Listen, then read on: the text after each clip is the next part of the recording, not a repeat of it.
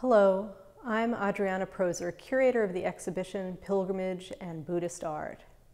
According to sacred texts, just prior to his death, the Buddha instructed his followers to visit the places where the key events of his life had taken place.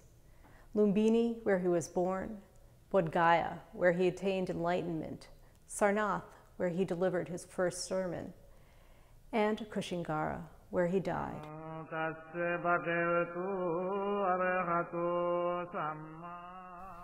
Many images of the Buddha evoke these sacred sites. This stone carving is of the Buddha seated and calling the earth to witness of his defeat of temptation. This is the moment of his enlightenment. It was created in the late 9th or early 10th century.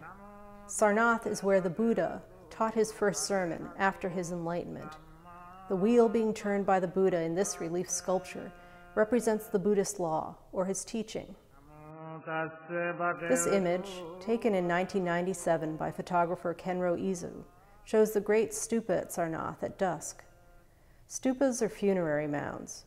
Buddhism and Buddhist pilgrimage sites started to spread across Asia as early as the 3rd century BCE. This bronze miniature stupa is one of thousands that were used to establish new sacred sites across Asia. Many pilgrims rely on the assistance of particular deities to help protect them.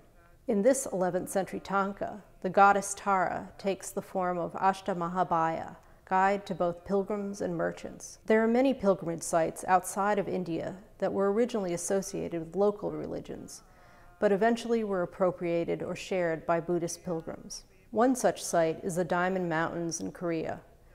They have long been a site important to Korean shamans and shamanism. After the introduction of Buddhism to Korea, this sacred site was appropriated by Korean Buddhists. When pilgrims visit sacred sites such as this one, they attain merit by creating or purchasing votive offerings at the sites.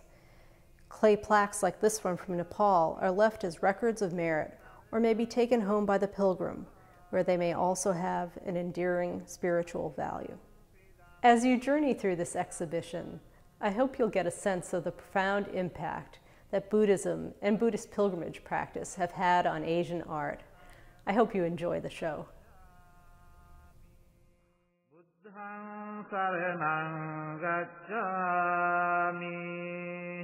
Dhammang saranang gacchami Sanghang saranang gacchami Dutiyampi buddhang saranang gacchami Dutiyampi dhammang saranang gacchami Dutiyampi sanghang saranang gacchami Tatiyampi buddhang saranang